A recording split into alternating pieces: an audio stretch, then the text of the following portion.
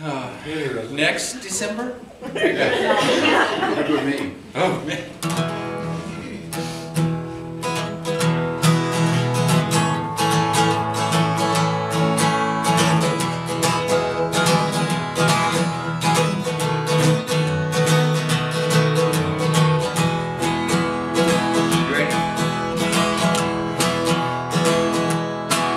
Well, they rolled into town in the dark by the light of the moon.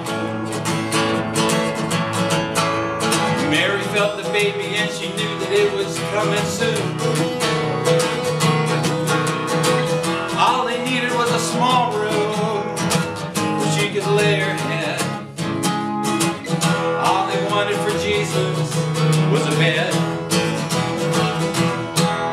Well, they stopped at the Holiday Inn, but there was a convention. The man said, sorry, we ain't got no room without a reservation. But I'm sure if I call ahead, well, I can get you a bed. But you might have to wait till morning instead. Well, if he'd known baby Jesus was the king, and if he'd known he created everything, then I feel sure he'd have given him the executive suite. But as it was, they just got sent on down the street. Well, they walked a bit further till they came to another inn.